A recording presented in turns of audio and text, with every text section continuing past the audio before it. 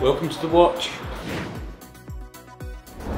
For Services women's football team took part in a five-a-side tournament in Glasgow last week.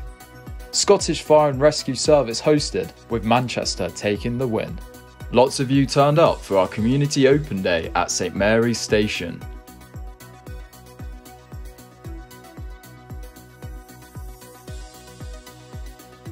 We have recently welcomed a few new groups of on-call firefighters to their communities.